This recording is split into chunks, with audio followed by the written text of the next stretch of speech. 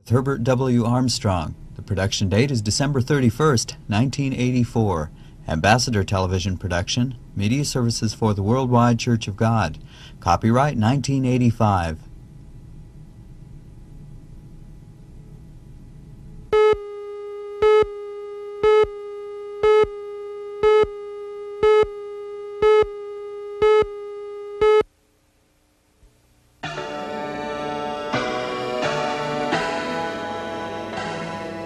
The Great Wall of China, the largest, longest, most extensive man-made structure on Earth.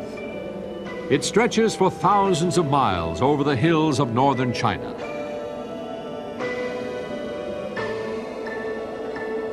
It was built over 2,000 years ago to keep out foreign invaders and to preserve a unique civilization that reaches back to the dawn of recorded history. After the Communist Revolution of 1949, the Chinese once again cut themselves off from the rest of the world and spent several decades in self-imposed seclusion. But in the last few years, the Chinese have come out from behind their wall. Great changes are now taking place in China.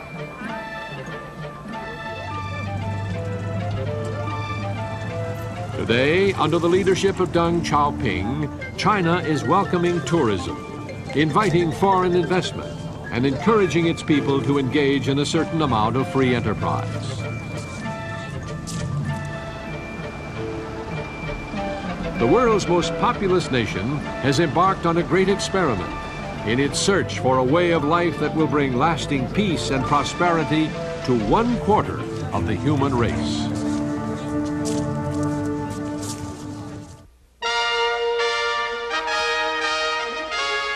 The World Tomorrow.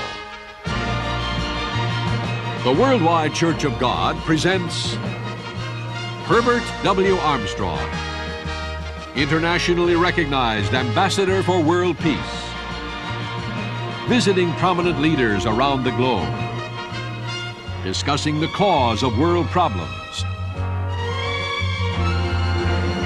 and proclaiming the good news of the world tomorrow. Ladies and gentlemen, Herbert W. Armstrong. Yes, the Chinese are still experimenting. Recently, I was invited by the Chinese government for a second visit, for a meeting with the supreme head of the Chinese government, Deng Xiaoping, in Beijing. On this same trip, I also visited Shanghai, where I had a meeting with our own entourage that accompanied me on the trip and our television crew. And this meeting was televised for showing to you, our television audience, at this time. And here we find ourselves in the same guest house that was provided for the President of the United States when he was recently here. And in fact, in the very apartment that was occupied by the President, and in the same room as a reception room in the apartment. And it's really a momentous occasion for us to be here in this place. And some of us were discussing some of the events that have happened on this trip so far. And I was so much impressed in the meeting that I had with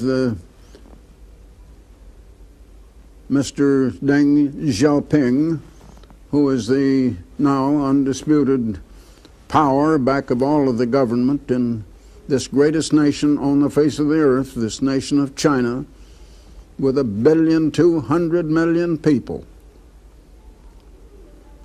And he admitted in that conversation, it was recorded and televised all over this nation, and it was reported in the newspapers all over the nation, that China had made some mistakes the government had made some mistakes and that they were correcting them. And you know, I was impressed by that. The head of a government admitting, and it was published and went out over the nation, and admitting mistakes. You know, the most difficult thing I find for anyone, small or great, to do is admit a mistake, admit he is wrong, and to change. And to change from the wrong way to the right way. And I was rather heartened by that very thing. Now, here in China, they decided to experiment, and they decided to take up the Cultural Revolution. Now, instead of cultural, it was just anti-cultural, actually, because they began to burn up textbooks, histories. They began to discourage every kind of music and art and artistic things in life. Discourage everything of that sort. And then they found that didn't work. And that's what Chairman Deng Xiaoping was referring to. And under his guidance now, they're coming out of that, and they're trying to westernize to some extent and bring a little more production and a little more progress into China, but without bringing some of the evils that we have in the Western world in here, which I hope they will avoid those evils. But here they are experimenting. But that shows something. Why do governments make mistakes? Why are so many mistakes made in the world? And why is it we're living in a world of such awesome progress in this 20th century? And yet such appalling evils. I've mentioned that again and again and again on our television program. Why such a paradox? The same minds that can find a way to fly men to the moon and back, that can invent the computers, the technological things and scientific things that we have today, and those same minds cannot solve their own personal problems within their own homes. And the problems collectively in any nation are greater than the head of any nation can solve. Why? Why are they experimenting? Why this paradox? Why all the evils along with such marvelous progress? And I give you the answer in 2 words: human nature. But where did human nature come from? Where did human nature come from? You know, I think a lot of people seem to assume that we're born with it. We were not born with human nature. Believe it or not, none of us was born with human nature. The first man was created without human nature. He didn't have the divine nature either. He was created with a mind that could discern good or evil up to the human level, but no higher. But before him were a choice, were the 2 trees that were actually amounted to a choice of a way of life. He could take the tree of life on the one hand, which would have given him immortal life. He would have been begotten as a very child of God. And into him then would have come the very mind of God. But that would have meant he would have become God's child, and he would have become dependent on God. And he would have relied on God and the wisdom and the knowledge of God to guide him. But also in the tree, in the Garden of Eden, that is, were the other tree, the tree of the knowledge of good and evil. And somehow Mother Eve, after God had created her from by taking out one of Adam's ribs in an operation and creating a woman out of it. And she said to the serpent, Satan the devil appeared to her in the form of a serpent.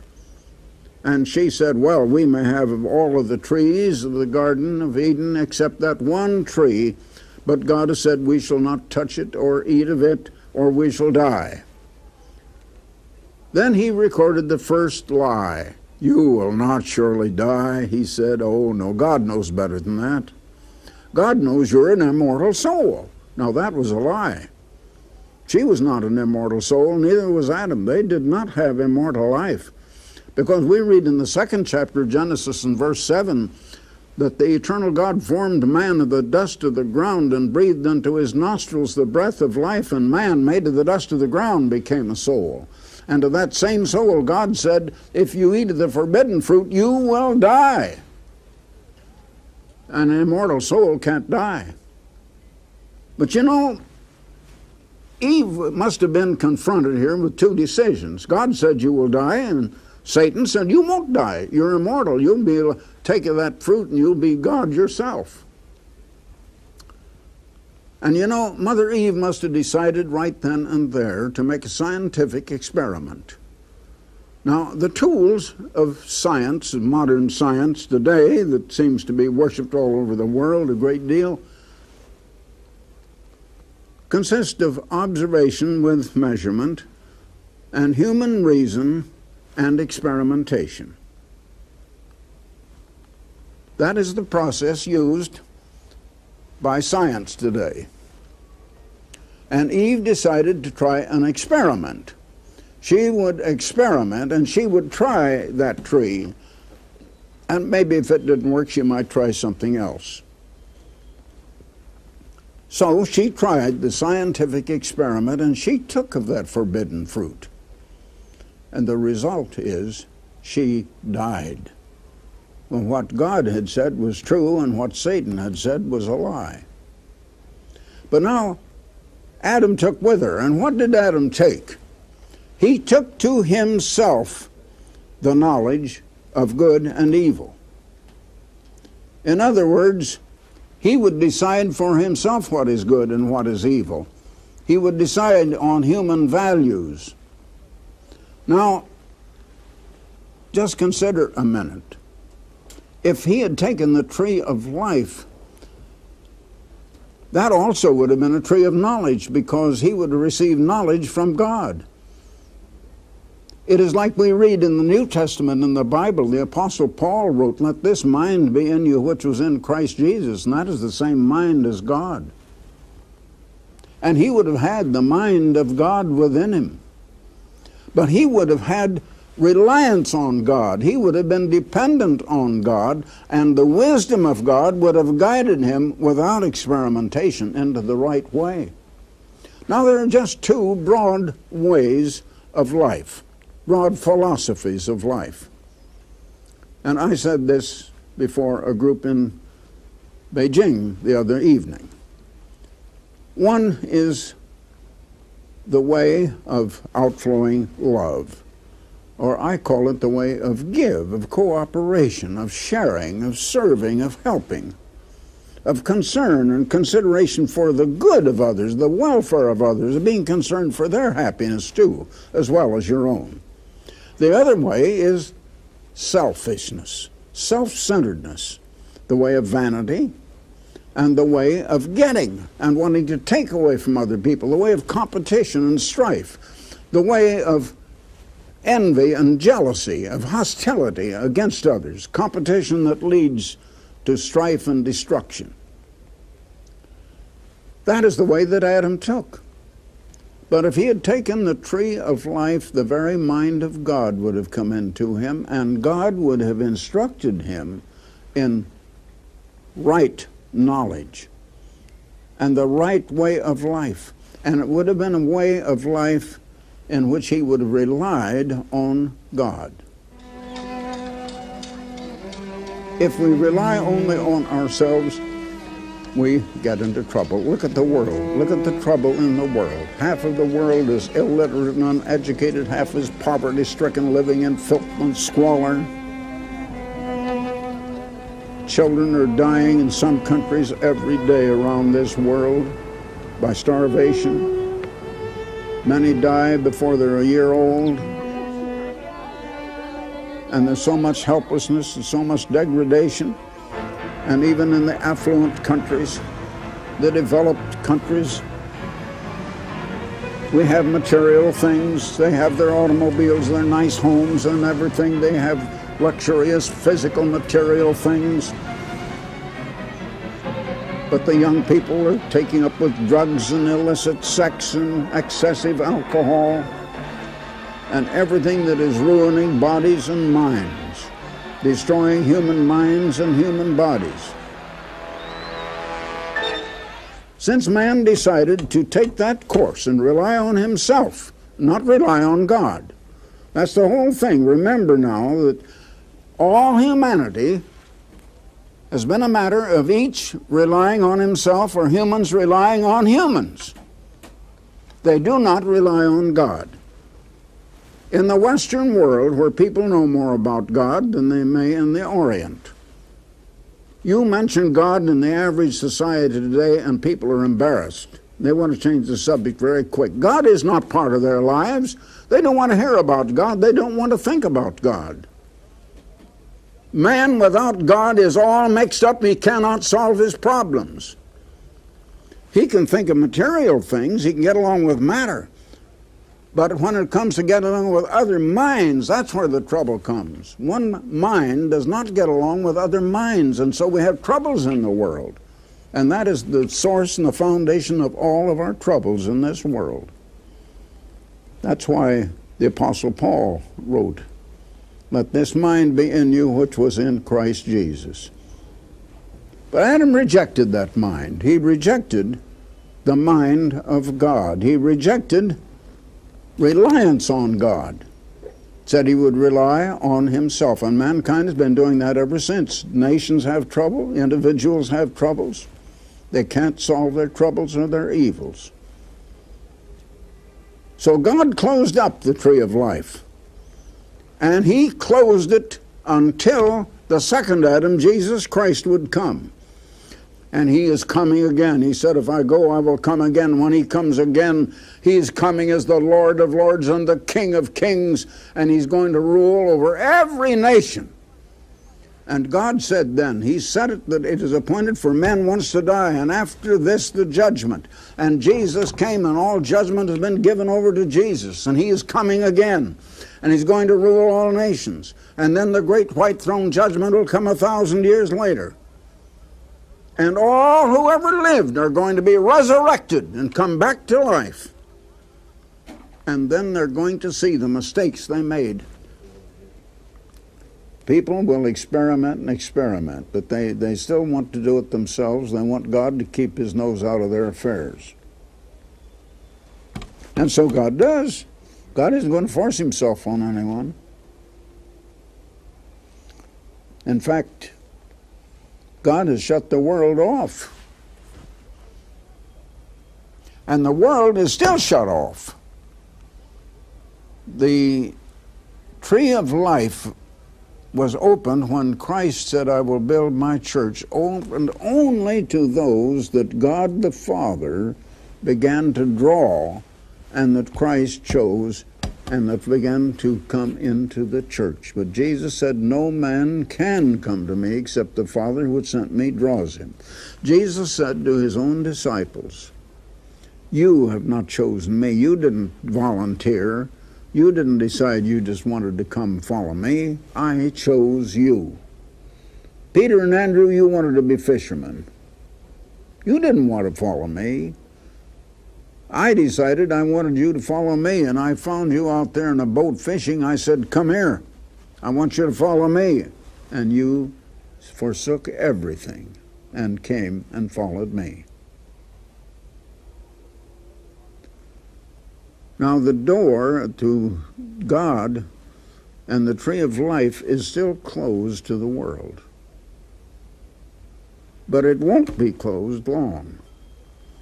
God allocated 6,000 years for mankind to experiment, relying on himself and not relying on God.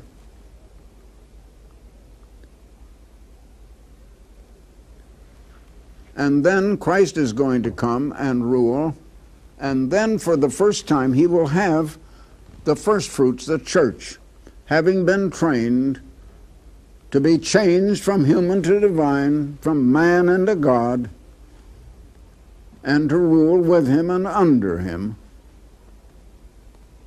in ruling over all nations and teaching them God's ways and reliance on God instead of reliance on human ingenuity and human experimentation and human goodness, which is only good up to a certain self-centered level.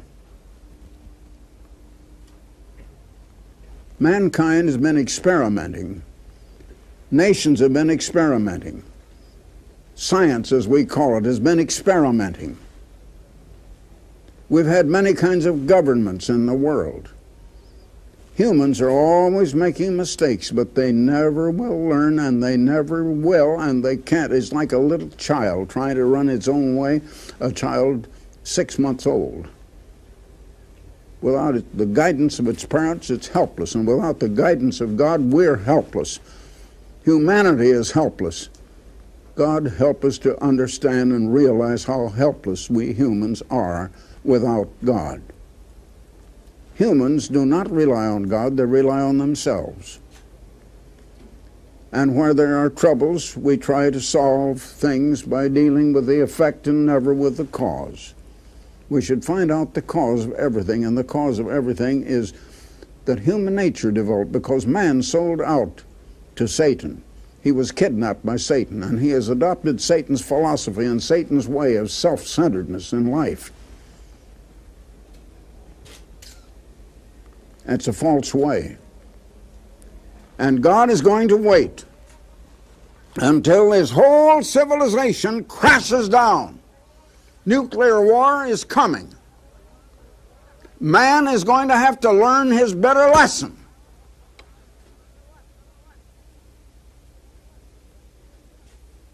Millions upon millions are going to die in the great tribulation that is just ahead of us, some little distance now, very little distance.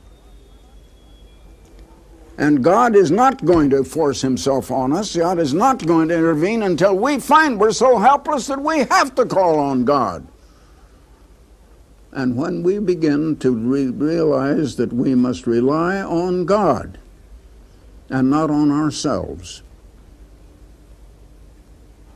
then perhaps we can begin to have the mind of God, receive the Spirit of God, turn to God's way, away from the ways we've been living, and we'll come to have eternal life forever. Now, back in Pasadena, we have just recently come out with a new booklet, A World Held Captive. This booklet explains one of the things I've just been talking about on this program: why humanity cannot solve its own problems, why humans are continually experimenting and still they cannot solve their problems. Half of the world is illiterate. Half of the world is in abject poverty, living in filth and squalor. The other half of the world is affluent. We have modern conveniences. This half of the world has made marvelous progress, especially in this 20th century. We send men to the moon and back. All the inventions of science, the many things that we have to enjoy today, and still we're beset with problems that we can't solve: the drug problem, the crime problem, alcoholism, 1,001 things and problems, and we still can't solve our problems. The same minds that can devise all of these modern accomplishments of the 20th century cannot solve their own problems, either their problems of their own families and their own homes, the problems with their neighbors, the problems of different organizations like capital and labor, or problems between nations, problems between various races of people on the earth. We have nothing but problems. And it seems that we're even in more trouble than the people living in abject poverty and in ignorance in other parts of the world. You may have a copy of this book free. There's no charge whatsoever, and we don't ask for contributions. I would like to send you a copy. A World Held Captive. You've never read anything quite like it. And it will give you an understanding of the very problems that I discussed with Deng Xiaoping in China, that I have discussed with leaders and heads of governments in many nations over the world. Now, at the same time, if you're not already a subscriber, as many millions of you are, I'd like to send you a year's subscription to the most wonderful magazine, if I may use that expression, on the earth today, and one of the largest in circulation, The Plain Truth, a magazine of understanding. It is a news magazine. It discusses world news, what is happening in the world.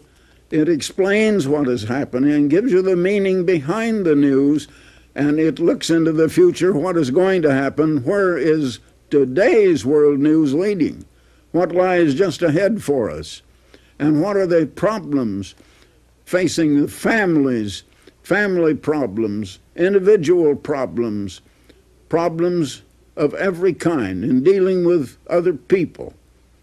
A human interest magazine, a world news magazine, and yet it has larger circulation than any news magazine published in the United States. The Plain Truth. There's no subscription price.